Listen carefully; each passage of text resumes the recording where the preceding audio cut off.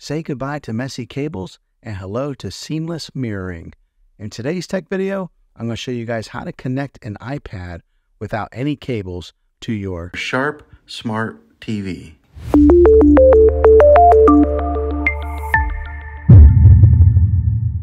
Some of the newer TVs that are coming out have a built-in way of mirroring your iPad to the screen, but not all TVs have this capability. So 3 ways that I'm going to show you how to mirror your iPad will work on any model of TV and any year of TV. You just have to have an HDMI connection to plug into. Okay, the first way that I'm going to show you how to mirror your iPad is using a Roku device. Now this works with the Roku Ultra, Roku Stream Bar, Roku Smart Soundbar, Roku Streaming Stick Plus, and the Roku Premier. Here are the instructions on this. First thing that you're going to want to do is grab your remote control, hit the home button on it if you're not already there. This is the home screen. And you're going to want to make sure that your Roku is all the way up to date on its latest firmware. So you're going to want to go down to System, click over, and then go to System Update, and then click OK.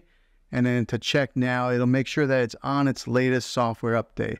Once you have that established, go ahead and click the Home button again, take you to the home screen, and we're going to go back down to Settings, click over, and then here you're going to click on Apple AirPlay and HomeKit. This is something new that Roku has implemented on all their devices. And what you're going to want to do is click on that. It'll take you to the AirPlay screen. Now, it is available on all Roku devices except the very lowest Roku device. I'm not sure what that one's called, but most of your devices will have this. If not, you might have to upgrade to the next one up. All right, once you're on this screen here, AirPlay settings, make sure that both your iPad and your Roku device are both on the same Wi-Fi in order for this to work. Make sure that AirPlay over here on the top right column is on. Right here on require code, I have mine set on first time only. If you click on that, you'll see that it's first time only, every time, or use password. So that's all based on preference. Since I'm the only one using this TV, first time only is plenty for me. Okay, once you're on there, okay, we're going to go over to our iPad here, and on the top right corner, you're going to swipe down and it brings up this menu icon here, and you'll see where it says screen mirroring.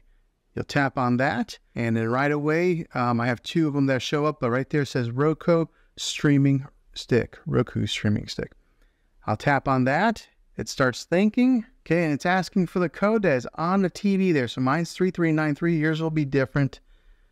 3393, and then I'll click OK. It starts thinking. There's a check mark now, and as you can see, it is mirroring exactly what's on my iPad is on my TV now. And if you want to stop mirroring, that's where you would select the stop mirroring button right there on your iPad. But now you'll be able to mirror everything that's on your iPad there. If you want to watch YouTube videos, here's the wonderful thing about it. If you are watching a video, most of the time you have to go in landscape mode like that to utilize the video, but you can still hold it just like this and it'll play in landscape mode on the TV. So that's the beauty of Apple AirPlay. But yeah, this is the easy peasy way of doing this.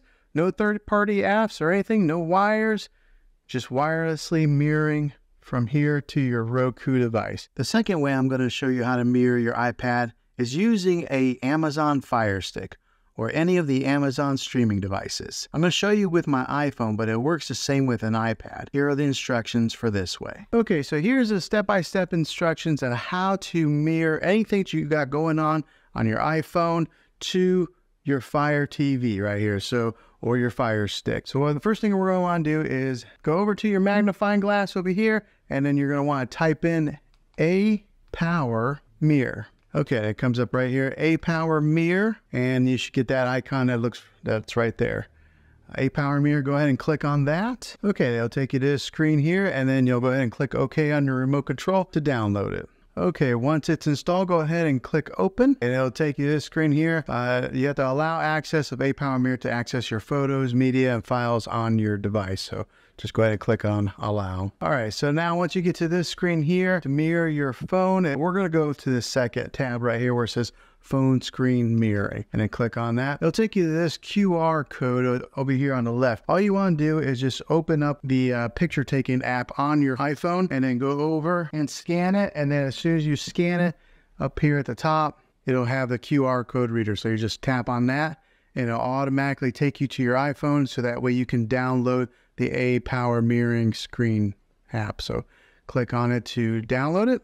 All right, and then we'll go ahead and click open. All right, now I ask you a question. A-Power Mirror would like to find and connect devices on your local network.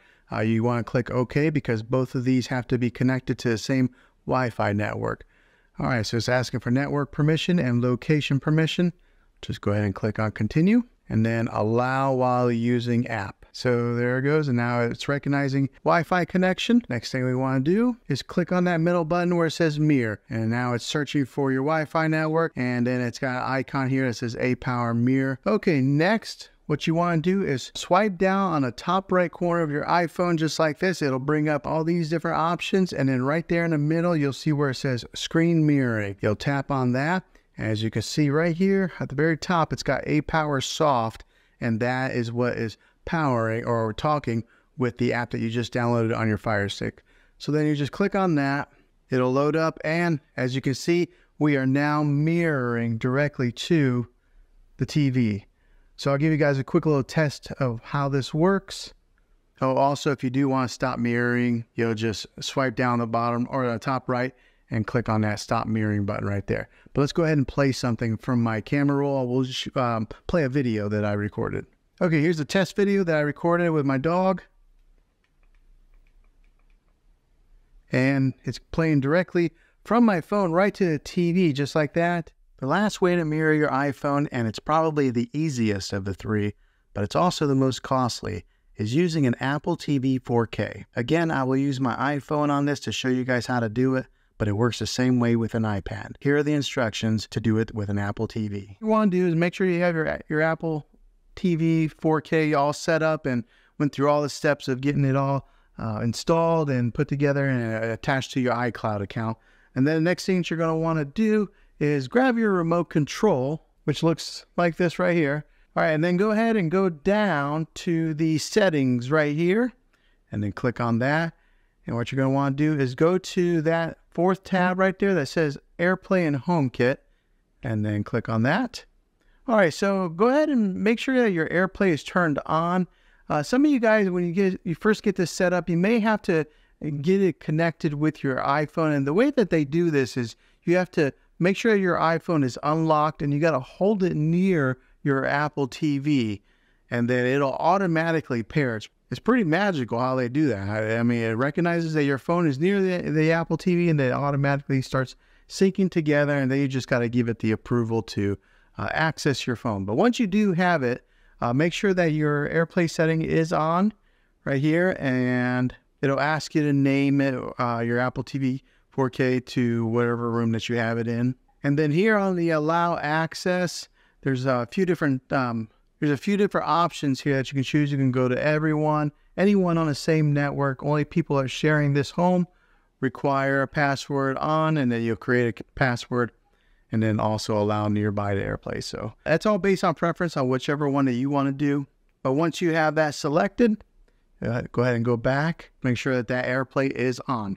Now that it's on, we're going to have you go ahead and grab your iPhone and then make sure that it's unlocked. Okay, now what you're going to do is you're going to swipe down from the top right corner, just like so that it brings up this menu right here. And then you'll see right here where my thumb is, it says screen mirroring. So then you'll tap on that, and it automatically recognizes the Apple TV nearby. All you do is tap on that, it starts to think, and then voila, it's mirroring right to your TV. Well, hopefully this video was helpful for you. If it was, go ahead and throw a thumbs up on it. Go ahead and subscribe to my channel. I make tech videos all the time, and I would love to have you back in the next one. Take care.